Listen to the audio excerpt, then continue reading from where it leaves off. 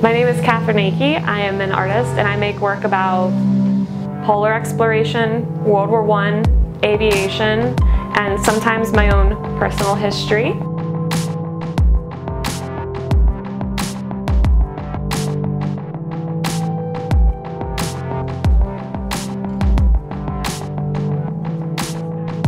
I use cameras, I use printmaking, I write, I make books, whatever I can use to make history more present, more relatable, more human. That's what I do.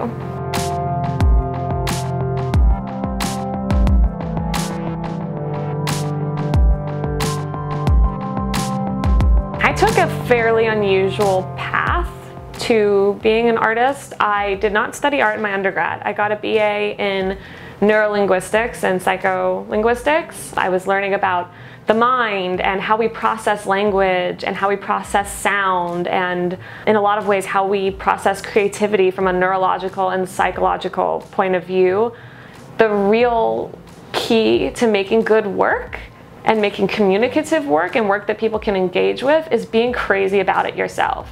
I kind of think you have to be a big dork to be an artist. As in, you have to be so enthusiastic about something that no one else is enthusiastic about so that you can bring them in. For me, with my work for the World War I Centennial Commission and my work as a teacher and my work as an artist, I want people to have one interaction with me, with my work in all those places, and come away having a sense of how human history is. It's not dates, it's not the boring timeline you're taught in high school. It's about human experiences and people making decisions the best they can with the information at hand in 1776 or 1812 or 1919 or whenever it is. I went to the Arctic with all these histories and these stories and these men's voices in my head of their descriptions of the ice and their experiences there. And I went and I had a completely different experience than I expected. I went and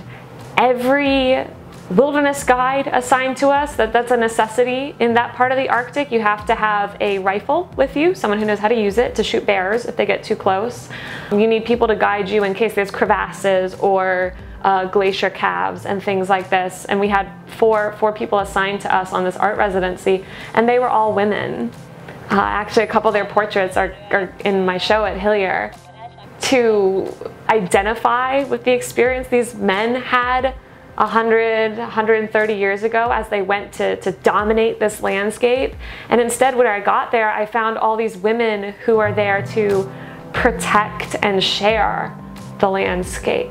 And it was very different than what I expected. So I've been feeling kind of shocked at what my experience was and unsure how to move the work forward, how to make sense of those two feelings and those two experiences.